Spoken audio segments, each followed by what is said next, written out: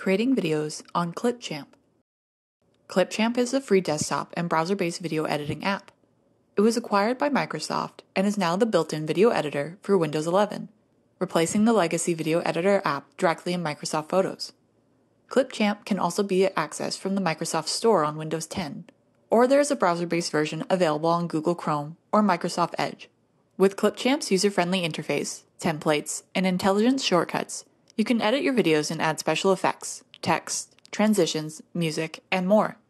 You can also record your screen and webcam securely and enjoy advanced features like green screen editing, overlays, and AI voiceovers. There is also a paid Essentials version of the app available. This grants access to an additional library of audio, images, and video stock, the ability to export in 4K, advanced filters and effects, branded content, and cloud backup. In this video, we'll cover the basic features of the free version of Clipchamp to help you create compelling, professional videos. To begin, sign into Clipchamp using your Microsoft account or create a new account for free. On the editor homepage, select Create a New Video. You'll notice a blank timeline with a toolbar on the left and right-hand side of the screen. The left-hand side toolbar will be for adding media content to your video, and the right-hand side toolbar will be for making all your visual and audio edits later on. When you begin a new project, the Your Media tab will be automatically open. Click on the big Import Media button to upload your videos, images, and audio files directly from your computer, phone, or cloud storage. You can also browse the Clipchamp stock libraries by navigating to the Music and Sound Effects, Stock Video, and Stock Images tabs further down the same toolbar. Any paid content in the stocks library is indicated by a gold diamond icon. Clipchamp will not let you use any of this content in your video without upgrading your account. Another way to add media in Clipchamp is to record directly in the app. Click the Record and Create button, and you'll see a few different options. You can record just yourself using camera, or your screen using screen. You can record both screen and camera simultaneously. Microsoft has a built-in speaker coach that you can enable when recording yourself. You may already be familiar with this feature from PowerPoint. It will give real-time analysis of your recording speech, including pace, pitch, and filler words. Another interesting feature in this tab is called text-to-speech. Using this, you can type a script that will then be recorded by an AI voice. You can choose from a variety of narrators and even change their language, voice style, voice pitch, and speed. Welcome to my video. Once you have all your media chosen, begin to drag it from the toolbar onto your timeline. Any stock media that you use will be automatically added to your Media tab if you add it to the timeline. Your timeline is broken into layers. The video clips go in the middle, the audio goes at the bottom, and any text you'll add will go on top. Once all your content is added to your timeline, you'll want to begin making some basic edits to help with the flow of your story or to remove any mistakes. The easiest way to trim a clip is to select it, then drag from either end to remove unwanted content. This can be useful to remove any extra footage, such as setting up the camera at the beginning of a clip.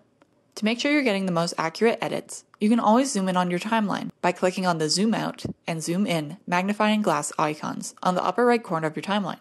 If you want to split any clips to maybe use one half near the beginning of your video and another near the end, or even to remove something entirely from the middle of the clip, all you have to do is press the Split scissors icon on the top left of your timeline, or S on your keyboard.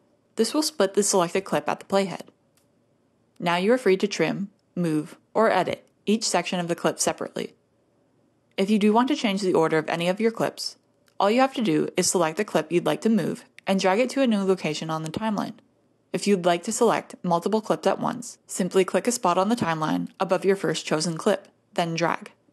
You'll see a green box appear. Drag the box onto all of your chosen clips. You will see their outlines turn green. Release your mouse, and now you can move or make changes to multiple clips at once. Once you've finished trimming all your clips and arranging them in the correct order, you can begin applying creative edits. As we mentioned earlier, all the effects, graphics, and audio-visual editing tools are located in a toolbar on the right-hand side of Clipchamp. The options in this toolbar will change depending on what kind of media you've selected. With a video clip selected, the first tab will be Fade, where you can drag sliders to fade your clip in or out. The next tab is Filters. Here you can play around with various video filters and change their intensity. Then there's Effects. where you can apply one or more visual effects to change the behavior of your clip, and options to customize these behaviors. These include things like blur or smoke, or even keying effects such as green screen. You can easily preview both the filters and effects by hovering over them in the toolbar. Next is the Adjust Colors tab. In this tab, you can modify the color values, including the exposure, contrast, saturation, temperature, transparency, and blend mode. Finally, there is speed, which you can use to speed up or slow down a piece of media by using the slider or entering a custom value. When you have an audio clip selected, the right-hand toolbar has an Audio tab that will appear that will allow you to change the volume of the clip. Now that you know the basics of how to make creative edits, we will begin to explore some visual effects, starting with titles.